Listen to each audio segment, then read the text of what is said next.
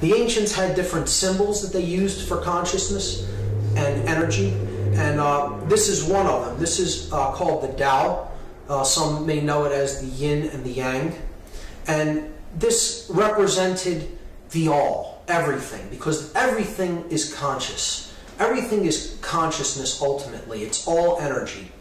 And there are different mixtures of different types of energies. And the Taoist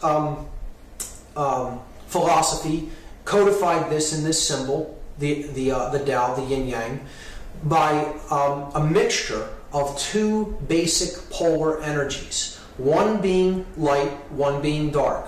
One being male, one being female. They call these the yin and yang. Now, yang is on the left there, and it's solar. It has to do with light, the sun. It's masculine in its qualities. It's active. It's more analytical. And it's a dominant energy. It's more left brain. We're going to talk about the structure of the brain later on. And it can be aggressive. It's dominant, it's active, it's a male thrusting principle. Okay? The darker energy, yin, is associated with the moon, which is up at night, okay, when it's dark. It's a more feminine or passive energy. It relates more with intuition than with analytical thought or logic. It's more submissive than dominant. It's more right-brained.